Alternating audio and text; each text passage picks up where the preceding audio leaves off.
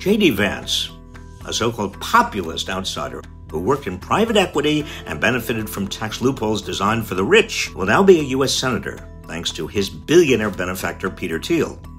Thiel alone was one of the largest individual donors in the midterm elections, doling out at least $32 million, with most of his campaign cash spent on 2 super PACs created to support his Silicon Valley protégés.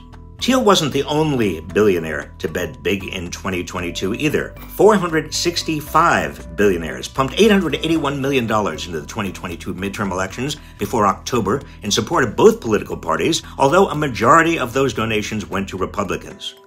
When we get fourth quarter campaign finance disclosures next January, their donations will easily climb over $1 billion, with the 2022 election set to be the most expensive midterm in history. Even though many extremist, big money candidates, aside from Vance, lost their elections, they still received millions of votes collectively, with some races ending on razor-thin margins.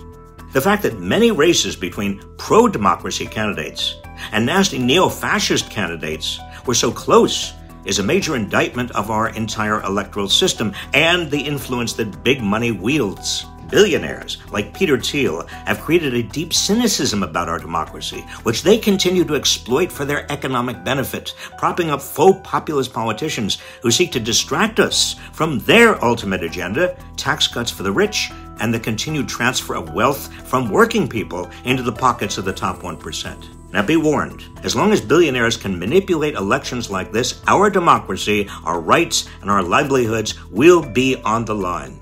We must continue our fight to vanquish the corrupting influence of big money on our system.